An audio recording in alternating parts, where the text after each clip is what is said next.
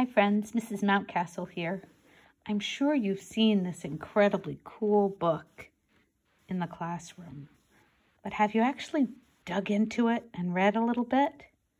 Well, I did today, and I want to share some of it with you, with more to come.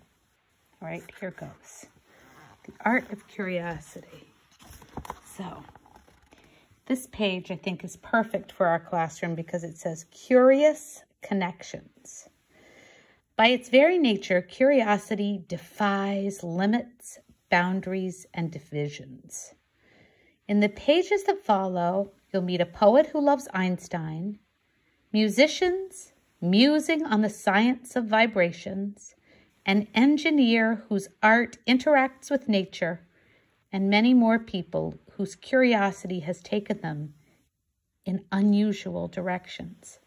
This graphic charts just some of the ways the people in this book span unexpected disciplines, as reflected through the Exploratorium's fundamental tenets. So you can see here all of these names all the way around the outside. These people are experts in different areas. And then, see all of them? They are connected, just like you guys connect with each other on project. I want to read one more thing to you before I let you go here.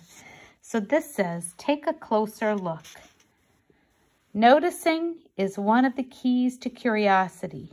Make your own observations. Question your assumptions about what you already know by taking a second or even a third look.